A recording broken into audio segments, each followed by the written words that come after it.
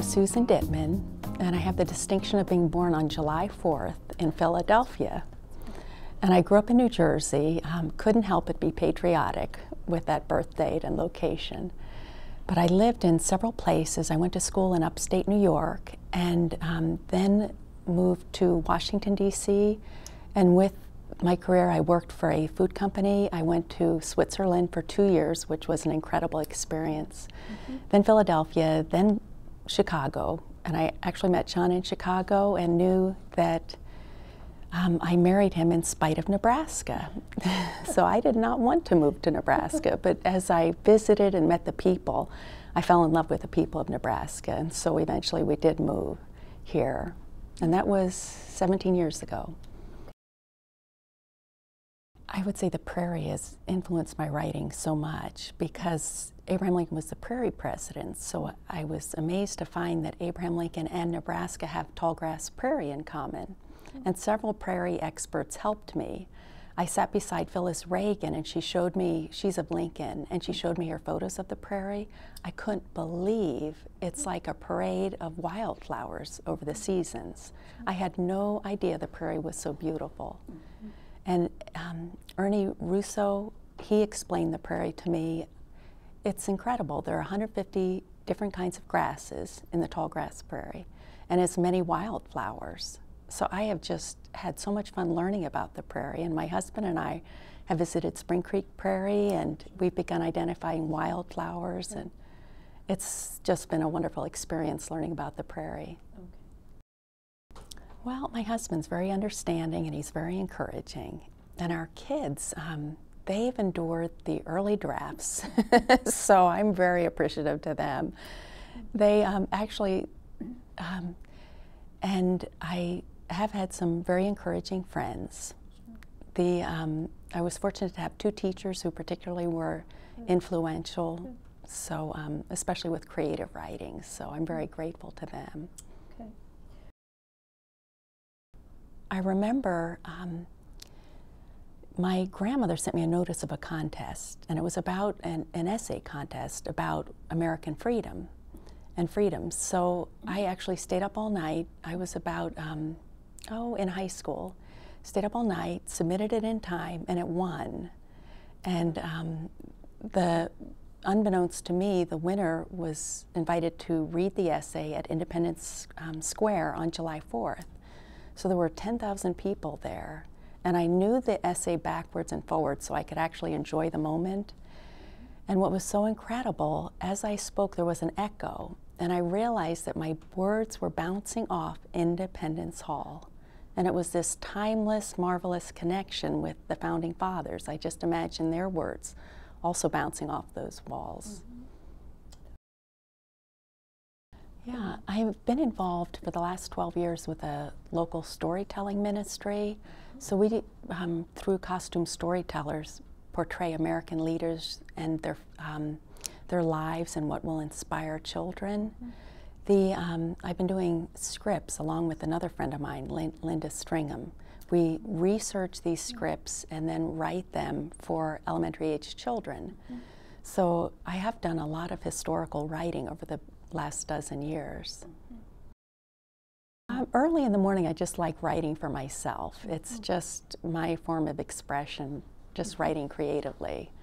But as far as writing for this book, it involved so much research, and I tried to do that in snatches. And I was constantly thinking, about the connections and waiting for an aha moment, And when I got those, then I would go to the computer and write. The way I was used to writing was storytelling, for storytellers. So my writing became ellipses, ... and for pauses and exclamation points and in bold. So it really, it changed for storytelling. And then when I went to write the book, Michelle Nash, who volunteered as editor, said, "Susan, what's with all these ellipses?" So I really had to change back to a normal writing. So.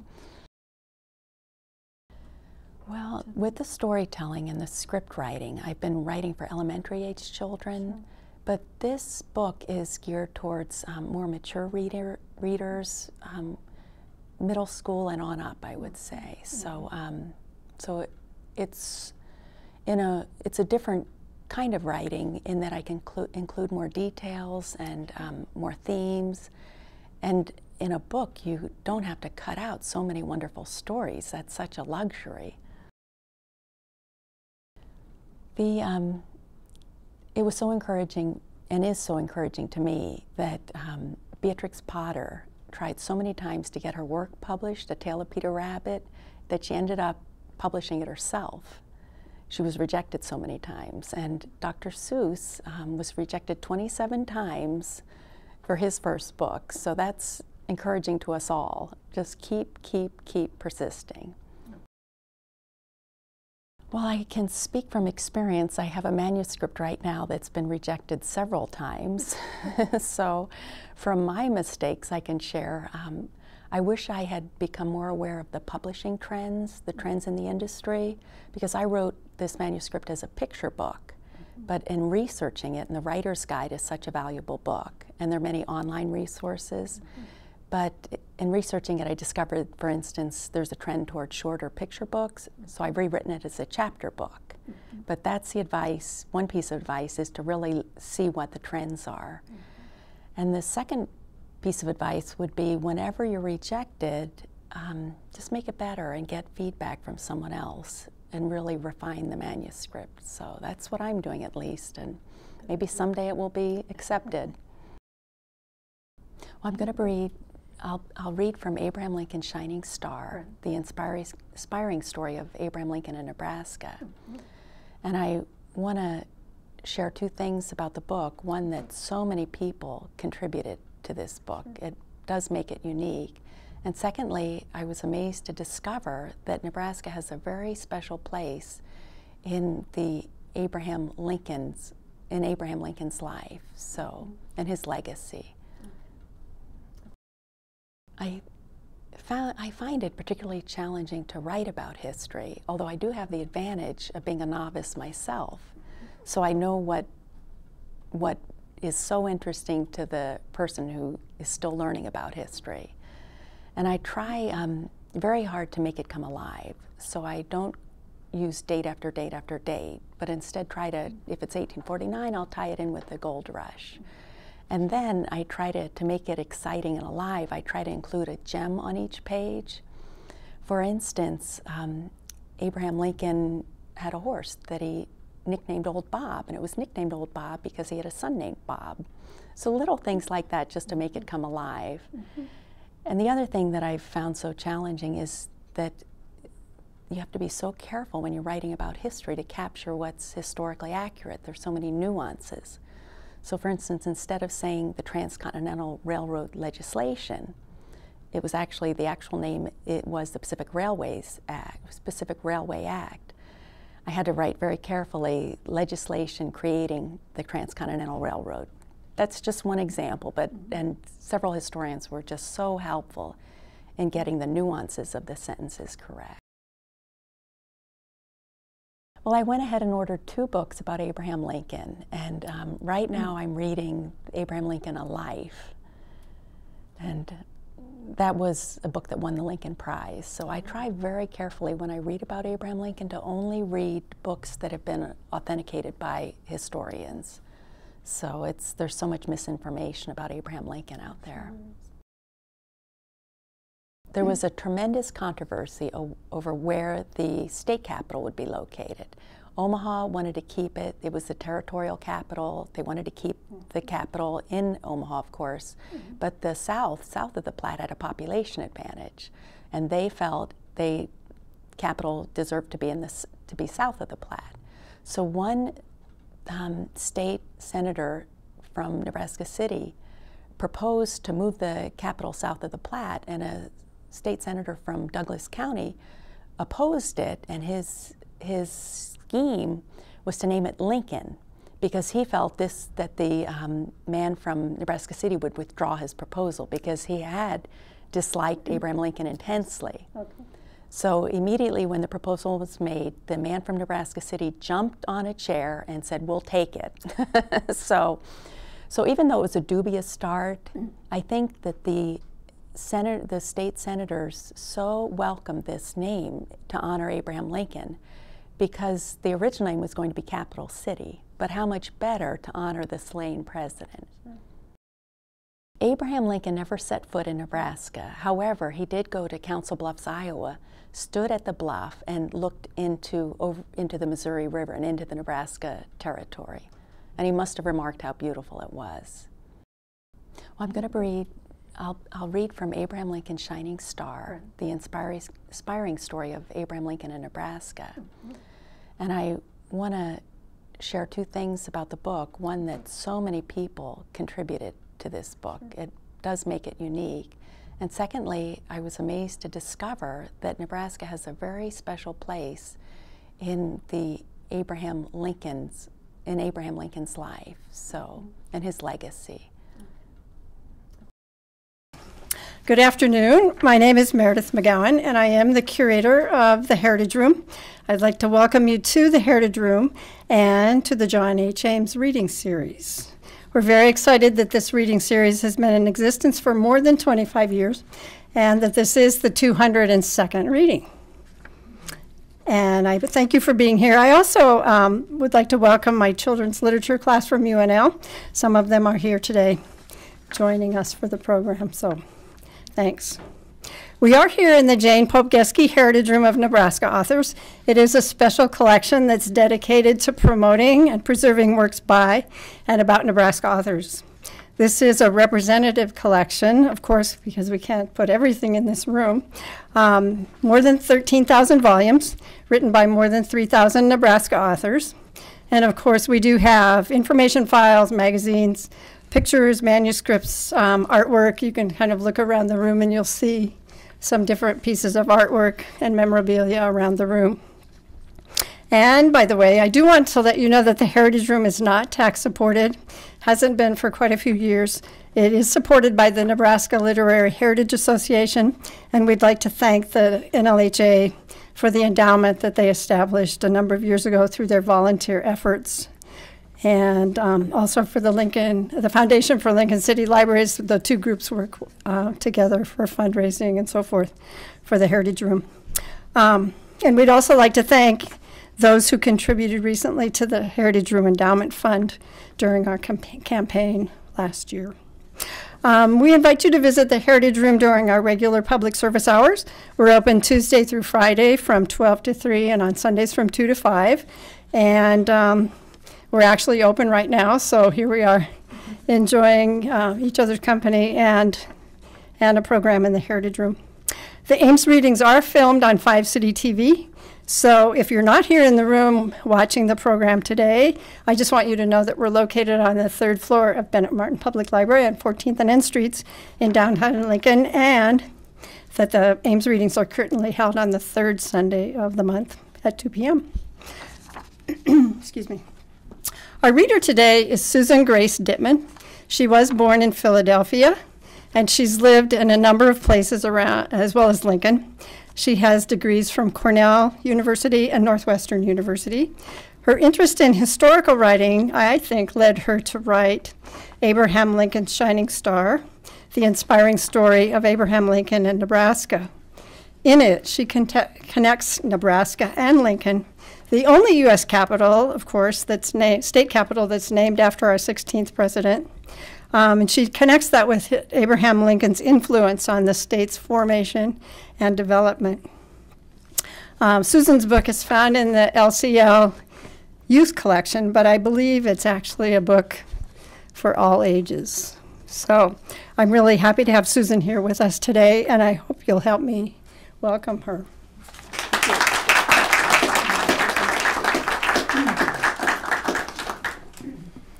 It's such an honor to be invited to speak here today, and it's especially meaningful because I spent so many hours researching in this collection, many hours. So it is a special honor. I wanted to share with you today what makes this book unique, and there are two things. First of all, I call it a stone soup book in a selfless way. So many people contributed their time and talents, and I'll explain why in a moment. The other aspect that is unique is the message. And most Americans would agree that more than any state, Abraham Lincoln was shaped by Illinois. But few Americans and few Nebraskans realize that more than any state, Abraham Lincoln shaped Nebraska. The reason it's a stone soup kind of book is that every penny from the sale of this book actually is donated to a local Lincoln ministry, and that ministry is called America's Great Stories.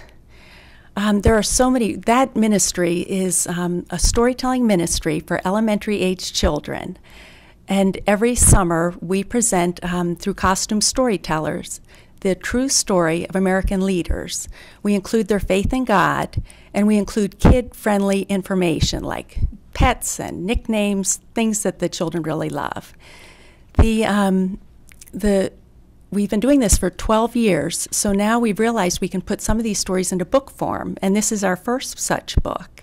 When I first submitted the original manuscript, the board of directors very gently and kindly and wisely rejected it.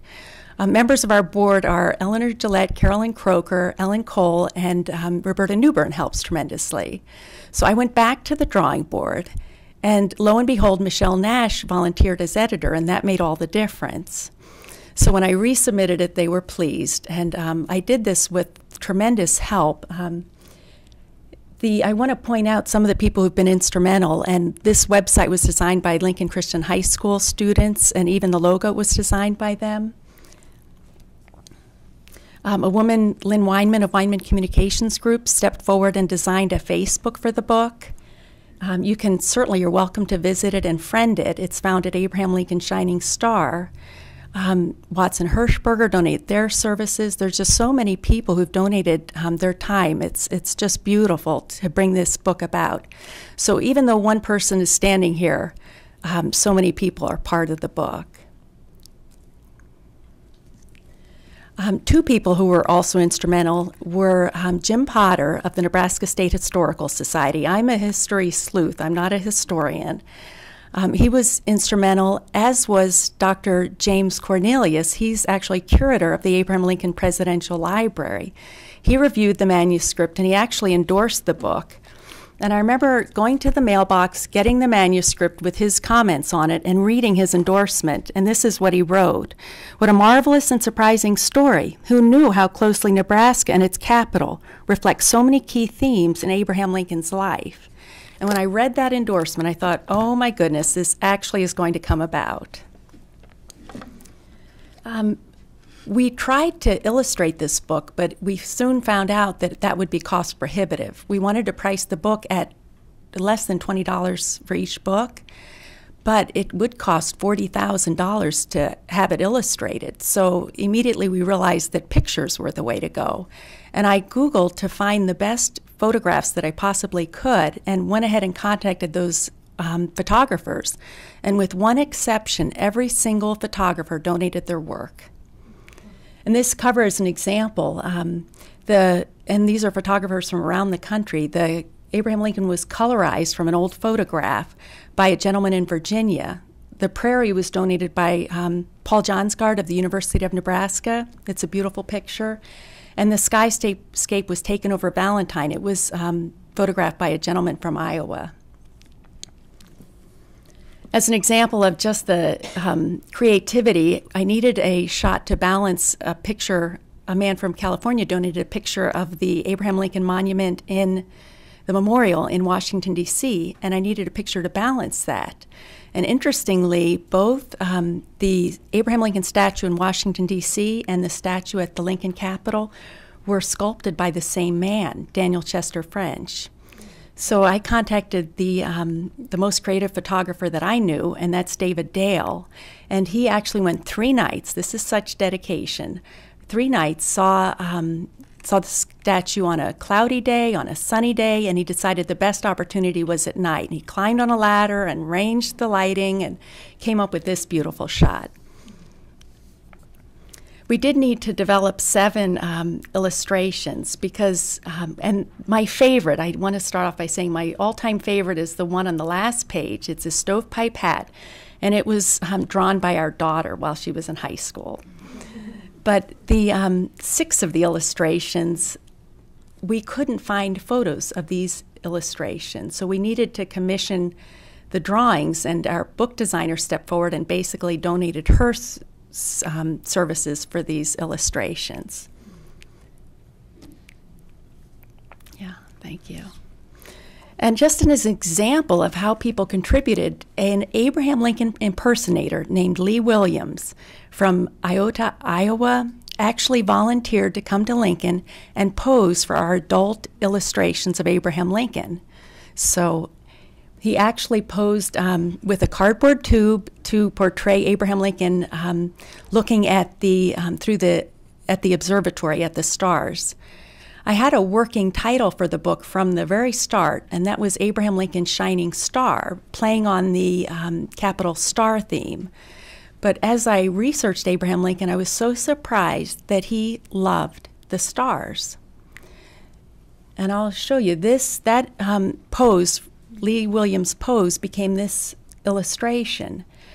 And we tried with each illustration to get it historically accurate. So the background for this illustration is based on a photograph of the Naval Observatory, as it would have looked in Abraham Lincoln's time. It was taken a few years after his death. So that's just, to me, fascinating that he loved the stars so much. And in the introduction, I would like to read this to you. It summarizes his love for the stars. President Lincoln loved to study the stars. As a boy in the woodlands of Kentucky and then Indiana, he and his family would gaze at the stars from their tree-encircled clearing. On more than one occasion, Abe must have climbed a tree in the childish hope that by peering through its upper branches, he could get a closer look at the stars. Did he wonder how many are there and how do they shine? Abraham Lincoln's fascination with stars grew when, as an adult, he spent 30 years on or near the open prairie. There, the star-spangled night skies are spectacular. Indeed, at night, the prairie seems to become a vast open-air theater, where the grasses and wildflowers give a standing ovation, the insects buzz their applause, and the fireflies signal their delight at the starry display. How could he not have become enthralled by stars? As Lincoln traveled through the prairie on the circuit, he sometimes gave his horse free rein while he lounged in the buggy and read a book about astronomy. He would then eagerly examine the night sky so he could verify what he had just studied. He once said that he could not rest when handling a thought until he had, quote, bounded it north and bounded it south and bounded it east and bounded it west, end quote. The fathomless night sky, however, defied his attempts to understand it completely, so the more he learned about stars, the more curious he became. During his presidency, he enjoyed riding by horseback in the evening to the Naval Observatory. There he could view the heavens through the most powerful telescope in the country. He must have peered at the celestial bodies with awe as he plied the astronomer with questions. In his wildest dreams, President Lincoln could not have imagined that a special star would be named in his honor. What a fitting tribute. He would have been both humbled and delighted to learn of the Lincoln star. Ever curious, he would have inquired about its exact position so he could view it through the telescope. How surprised Abraham Lincoln would have been to learn that his star is not in the sky, it is on today's map of the United States. The 50 stars on the U.S. map represent state capitals, and Nebraska's capital is the only one named Lincoln in his honor. What a perfect location, because Abraham Lincoln's decisions as president influenced Nebraska more than any other state. The president would have been equally surprised to discover that his state capital star actually shines, and in an amazing faith-filled way. Please, President Lincoln would likely have exclaimed with great anticipation, "Tell me its story." And I'd like to tell you this story right now. To tell this story, I tried to find maps that showed the clear progression of Nebraska from the Louisiana Purchase to its present-day boundaries, but I couldn't find any maps, so we actually commissioned a gentleman from Oregon to computerize these maps.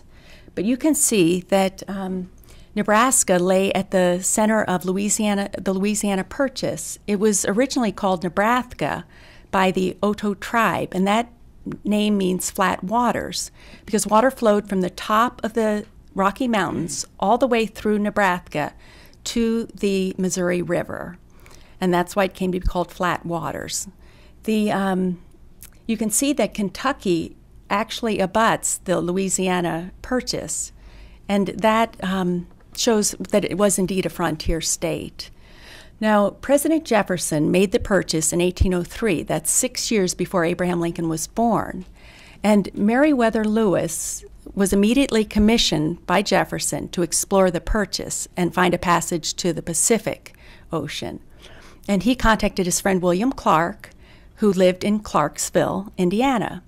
So Meriwether Lewis and William Clark met up in Clarksville, Indiana. Now, what's so interesting about that is it was right on the Ohio River. It was at the southern edge of Indiana, the Indiana Territory. And news of this exciting expedition spread up and down the Ohio River. Well, what is so interesting about that is that Thomas Lincoln lived just 60 miles from the Ohio River. And I know that because I got out an atlas and a ruler, and I confirmed it with MapQuest. The pair recruited, and I wondered, did Thomas Lincoln, he was a bachelor at the time, did he actually consider going on this exciting expedition?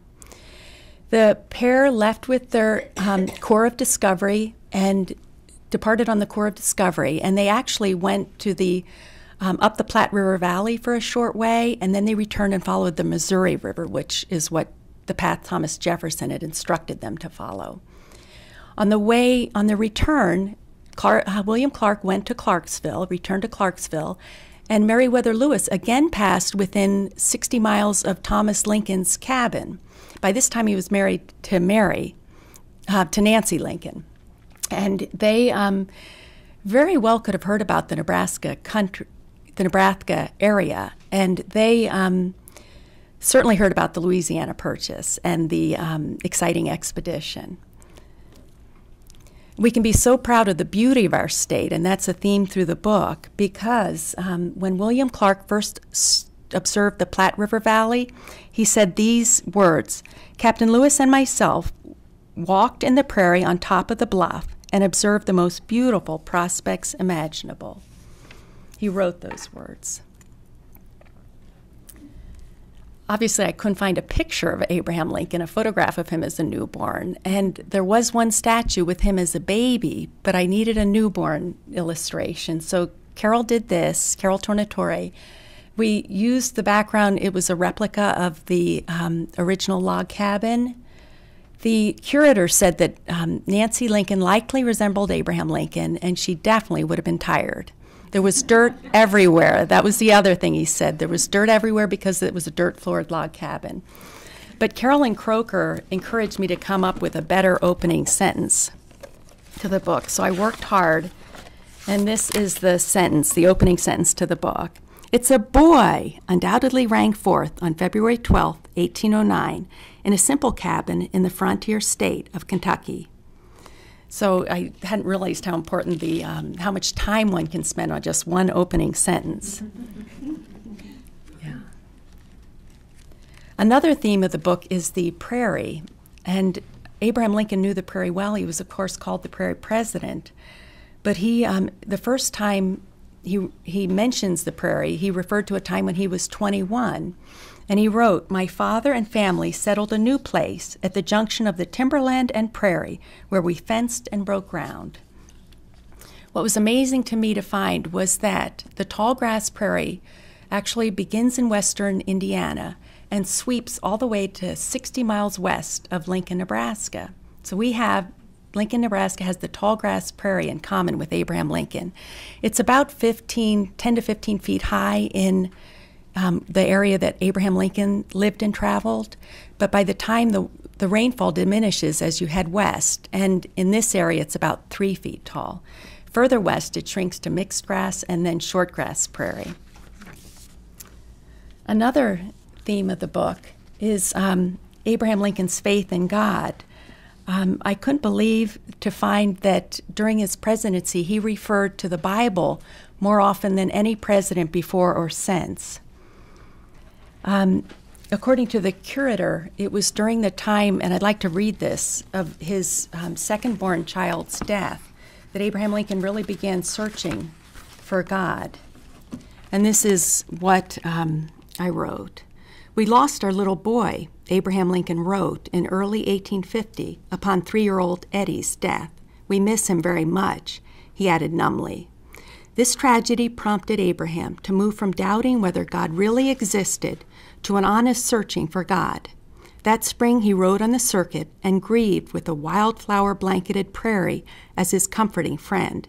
He began to read his Bible in earnest and realized that the Bible was what it claimed to be, the Word of God. And those are his words that he wrote during his presidency. And some of the other quotes, and these are just a few of the countless quotes, and I actually am fortunate to have my grandmother's King James version of the Bible, which I was able to reference as a source, and that was meaningful to me. But that's the version that Abraham Lincoln read. And so once you read those passages, you more readily recognize the references to the Bible in his speeches. But he wrote, "Whatever shall appear to be God's will, I will do. But for it, the Bible, we could not know right from wrong, and he from whom all blessings flow must not be forgotten."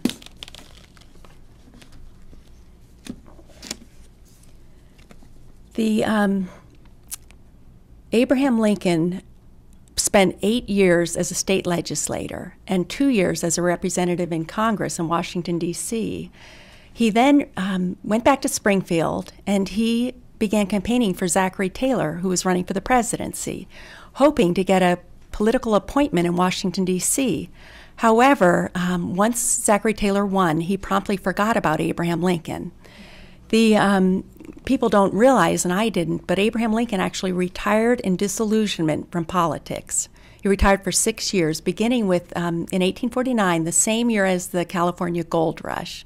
So as you can imagine, pioneers were just flooding the Platte River Highway, as it was called. And Nebraska, by this time, was called Nebraska Country. And when I first came to Lincoln, I couldn't believe that none of the pioneers actually settled in the beautiful prairie along the way. They made such a beeline for Chimney Rock.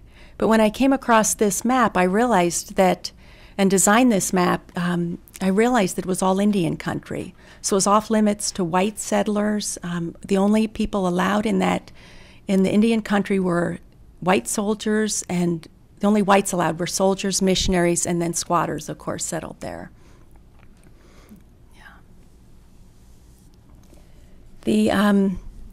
Abraham Lincoln said, Abraham Lincoln, his good friend Stephen Douglas, that's another theme in the book, but there's a tremendous rivalry between Stephen Douglas and Abraham Lincoln.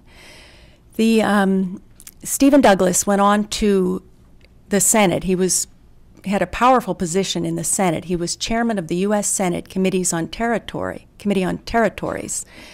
And in that position, he would name places out west in return for the person who wanted a political favor. So that's how he grew powerful. And in fact, Douglas County, he likely influenced the naming of that county for himself. He was not humble at all. He was called the Little Giant. But he was determined to have a transcontinental railroad, and he wanted it anchored in Chicago, which was his hometown. And perhaps that's the reason that he championed for so many years something called a Nebraska Bill. And he finally issued it in 1853. And the horrible thing about this bill was that it shrank Indian country all the way to present-day Oklahoma, as you can see. Now, pretend Kansas isn't there, because he actually, in 1853, in the Nebraska Bill, the Nebraska territory he proposed extended from Indian country all the way to present-day Canada. So it was a vast territory. The Nebraska Bill went back to committee, and he reissued it with an act that was called the Nebraska-Kansas Act. And you might think, well, I learned it as the Kansas-Nebraska Act. However, during Abraham Lincoln's time, it was called the Nebraska-Kansas Act, because Nebraska was the pivotal part of that act. Because Stephen Douglas created Kansas, actually, and this is so satisfying to say, as an afterthought. He really did. And the other thing he did, and he perhaps did that to appease the South, there was Southern opposition to this bill. The South wanted a transcontinental railroad to go through take a southern route through Texas on the way to California. But Stephen Douglas introduced popular sovereignty into these two territories. But there was something called the Missouri Compromise, and that's the imaginary line from the southern Missouri all the way through the former lands of the Louisiana Purchase. That Missouri Compromise stated that there could be no, slavery was forbidden in the lands north of that line. What was so incredible is that in his act, Stephen Douglas repealed the Missouri Compromise. And outcry spread in the North like a racing, crackling prairie fire. Abraham Lincoln himself said he was thunderstruck and stunned, and he was roused as never before. And he would be looking at the fire in the stove when his colleagues went to sleep on the circuit. And when they awakened, he would still be staring at the fire. And he emerged from political retirement as a statesman. He was well-versed in the Bible by this time, and included that in many of his speeches, and he had also been studying Shakespeare and had the cadences of Shakespeare. And he was just a beautiful speaker stepping out to speak about this act. And in fact, he said at one point, "I plainly see that you and I would differ about the Nebraska law." That's what he called it. "I look upon that enactment not as a law, but as a violence from the beginning." So you could actually say that Nebraska set Abraham Lincoln on the path to the presidency.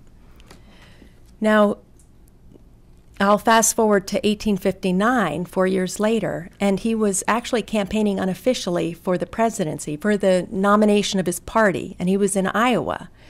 He actually stood and looked in Council Bluffs, Iowa, and looked into the Nebraska territory. He must have admired the view, and afterwards he said that this would be a perfect place for a transcontinental railroad to follow the Platte River Valley. He also met in Iowa a staunch supporter named Alvin Saunders, and I just would like you to remember that name. In 1860, he ran for the presidency, and what was so amazing, he actually ran against Stephen Douglas. Douglas was one of the three candidates who ran against Abraham Lincoln, and actually they split the vote, so Abraham Lincoln won.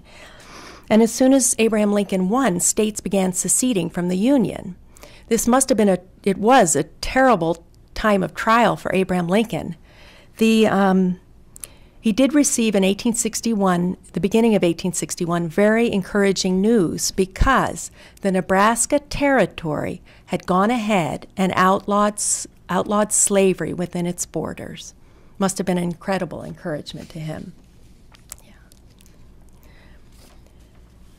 Shortly after the Nebraska-Kansas Act was passed, a settler named William Donovan came to this area. He called it Lancaster after his hometown in Pennsylvania, and he was attracted to the salt that lay in the basin around the Lancaster area.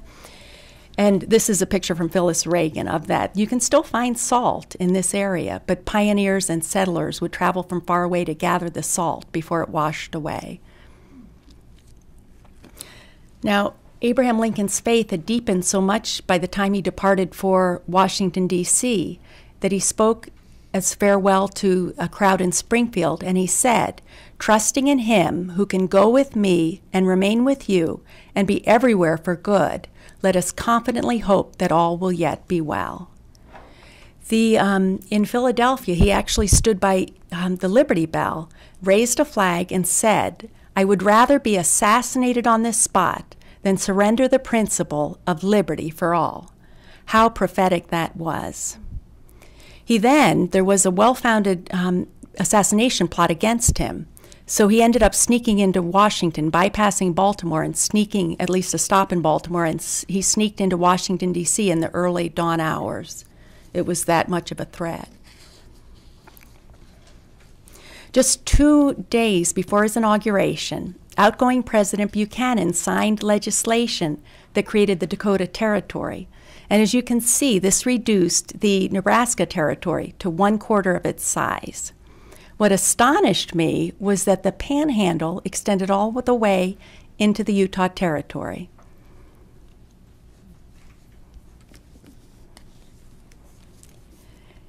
In 1861, in the summer of 1861, shortly after he was inaugurated, the Secretary of War requested that the Nebraska Territory raise a regiment of 1,000 men.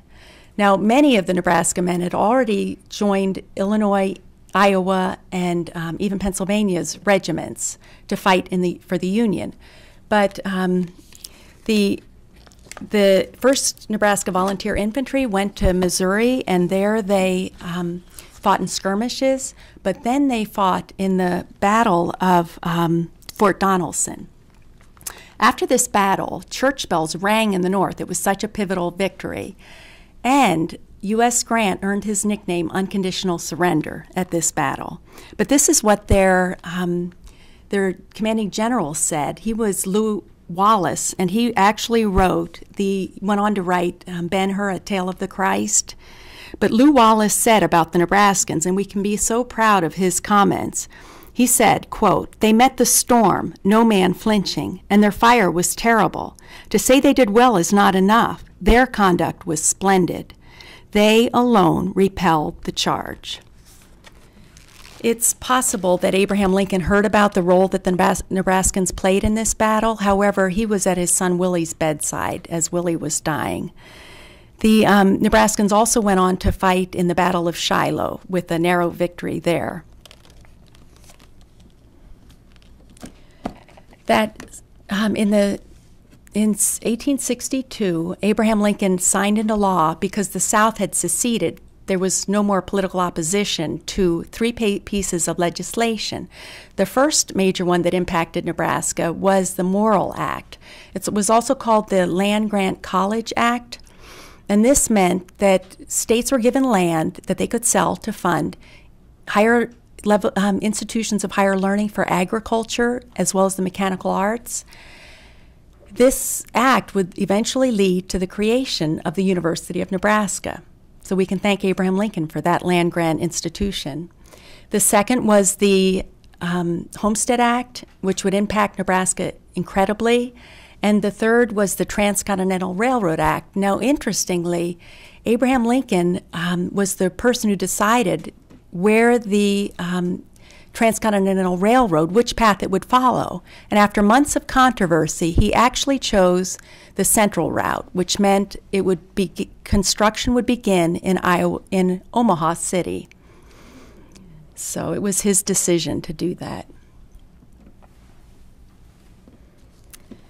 The war was not going well in 1862 and in the summer of 1862, and Abraham Lincoln wanted to issue the Emancipation Proclamation.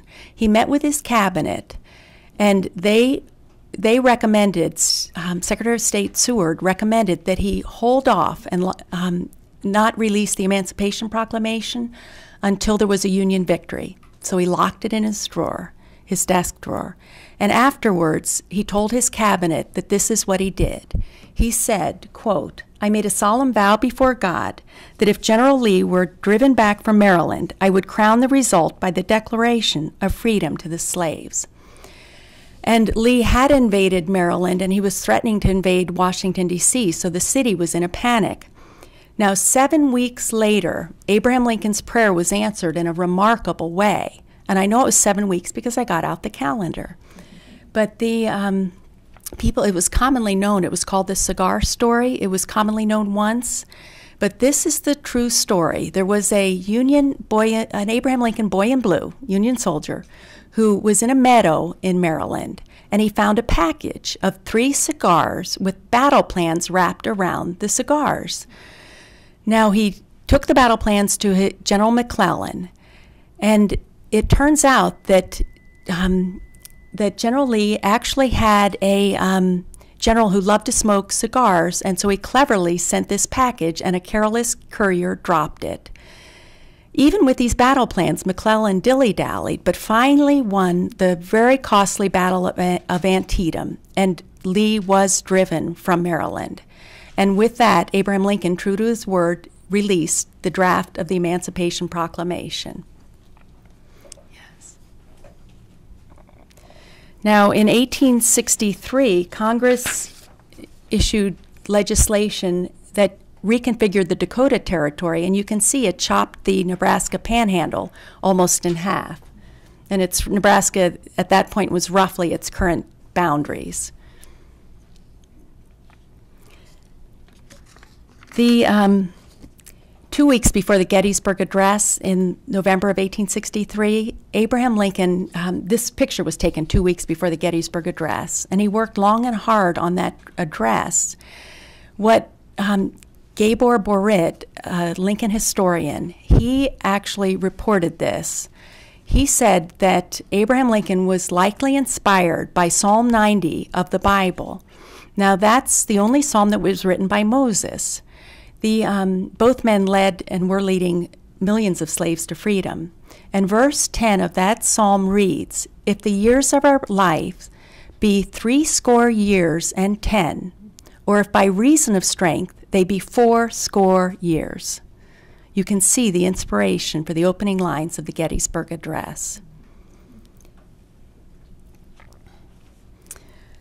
Abraham Lincoln had remembered Alvin Saunders, his supporter in Iowa, and soon after he was elected, he appointed Alvin Saunders to be governor of the Nebraska Territory. In 1864, Abraham Lincoln actually signed the legislation. It was called the Nebraska Enabling Act, and this invited Nebraska Territory to pursue statehood in the Union. In 1865, on April 14th, Abraham Lincoln actually signed the certificate that reappointed Alvin Saunders as territorial governor. And Nebraska was on Abraham Lincoln's mind because this was the man who would eventually lead this territory into statehood. And that night, Abraham Lincoln went to Ford's Theater. Now, as he lay on his deathbed, a gentleman named Phineas Gurley, who was his good pastor and friend, actually told the people surrounding the bed, he said, "Gentlemen, let us pray." And as Abraham Lincoln drew his last breaths, the men around him actually knelt down and prayed. And Phineas Gurley was the one who actually gave the eulogy in the White House beside the open casket of Abraham Lincoln. And the nation obviously mourned, and this was such a beautiful quote by Pastor Henry Ward Beecher. He wrote, "We return him to you, Illinois, a mighty conqueror, not thine anymore, but the nation's, not ours, but the world's. Give him place, O ye prairies." And I do want to read a paragraph about that. And earlier in the book, I wrote that Old Bob was Abraham Lincoln's favorite horse, and they named him Old Bob so he wouldn't be confused with his son Bob. But in Springfield, Illinois, a riderless old Bob walked behind the carriage that carried his master's coffin. The funeral procession made its way to the cemetery, where Abraham Lincoln's body was placed in a receiving vault. The prairie that he so loved lay nearby. From the heights of Lincoln's burial place, visitors can still watch the sun set in a glorious blaze over the very western land that ignited his passion to defend liberty for all. Now, I had this working title, Abraham Lincoln's Shining Star, and I did not know how the book would end. So I'm getting to the end of Abraham Lincoln's life, and I thought, why don't I pray as Abraham Lincoln did? And I did that, and knowing that God answers even the smallest of prayers, and the next morning I woke up with these words impressed on my heart: go to the eulogy. Now, I'd never read the eulogy, and I went to it, and it is such a beautiful eulogy and statement by Phineas Gurley, his good friend. And in that eulogy were the words, "To emulate your bright example will be the truest mark of our respect, the best tribute we can offer." So that's how Abraham Lincoln's shining star shines. It's in a figurative way. The beautiful thing about Nebraska history, and I found this in the collection here, was that there are many Nebraskans who have emulated Abraham Lincoln's bright example. And I just want to share 2 of the 6 stories with you. But we can be so proud of the canteen. We can be so proud of the orphan train. There are so many just examples that we can be so proud of. But, keep going if you would, sorry. I neglected to mention that after Nebraska became a state, settlers flocked to the Nebraska Territory. And that was, you can see this is from the Nebraska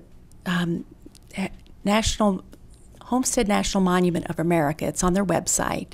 And you can see that Nebraska leads the country as far as the percentage of successfully claimed land. This is incredible. It was incredible to discover this and North Dakota is second with 39%. But what was so incredible is that the states most commonly associated with Abraham Lincoln were Indiana, Kentucky, and Illinois, and they're barely on this chart because they were primarily settled by this time. Now, the Transcontinental Railroad went across the entire length of Nebraska, and it was funded by land grants. So if you include the percentage, it was 10% of Nebraska's land that was settled as a result of the Transcontinental Railroad land grants. You can see that more than half of Nebraska's land was settled as a result of Abraham Lincoln's policies. As settlement went westward in Nebraska, and as Union soldiers assumed leadership roles in the new state, they named counties for people whom Abraham Lincoln respected. During the Civil War, 3 counties were renamed because the namesakes actually fled to the Confederacy. That was, 2 were named for his cabinet members, Stanton and Seward, and one was actually named Lincoln County, and one was named for Alvin Saunders, his supporter. But you can see that 24 of our 93 counties, or 1/4, can actually be linked in some way to Abraham Lincoln. And that's unique around for a state. The man I wanted to share with you today, and two men actually, 2 stories that I think will be of great interest to you. One is Reverend John M. Young, and he was the founder of Lincoln, Nebraska, although he named it Lancaster Village. He arrived in 1864, and his son was fighting in the Union War. He was a Methodist minister. His goal was to start a female seminary, a seminary for females. That was a ludicrous idea because there were so few females in the entire Nebraska Territory, let alone any who could spare the time to study at a seminary.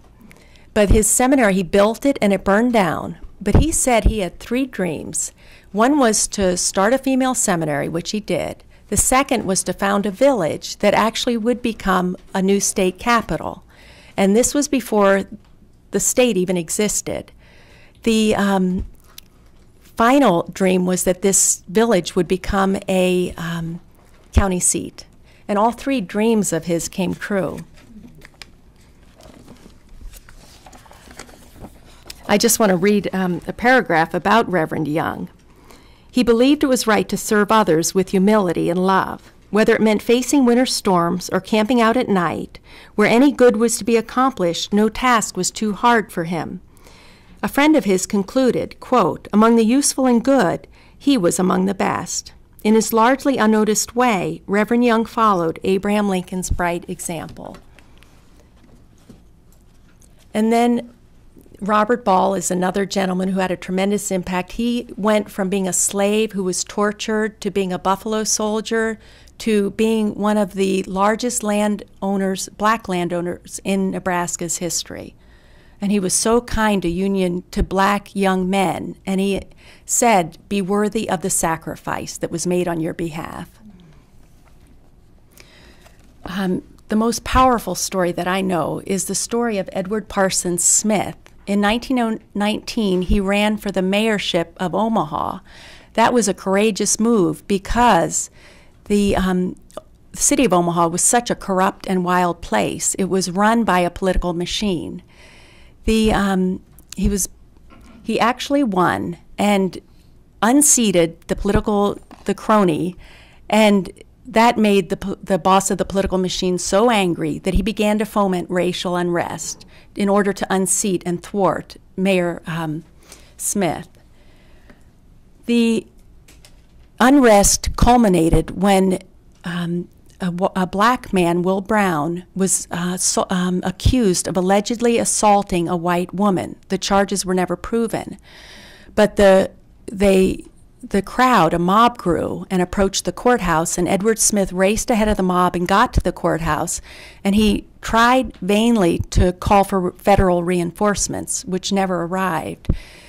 The prisoners were so desperate, the other prisoners, that they actually tried to throw Will Brown to the mob. And Edward Parsons Smith, as people were scaling the walls and throwing stones into the windows, the people were, it was just out of control. But Edward Parsons Smith did the unthinkable. He walked down the flight of stairs, he unlocked the door, and he walked into the crowd. And he said, "If you must lynch someone, let it be me." And the crowd did. Then they proceeded to lynch Will Brown in what must have been the lowest point of our state's history. City detectives raced to find Edward Parsons Smith's body and retrieve it, and they cut the noose and found that he was still breathing. They rushed him to a hospital, and he spent 2 weeks in delirium, near death, but he eventually recovered and went on to finish his mayorship, but he never fully recovered emotionally. But you can see that Edward Parsons Smith was willing to risk his life for the sake of another. So I just want to leave you today with this thought. We can build monuments to Abraham Lincoln, beautiful monuments. We can name streets after him. We can name even a county, Lincoln County. We can even name a capital city, Lincoln. But the best tribute we could ever give to Abraham Lincoln would be to emulate his bright example of standing for what is right and relying on God to do this. Thank you.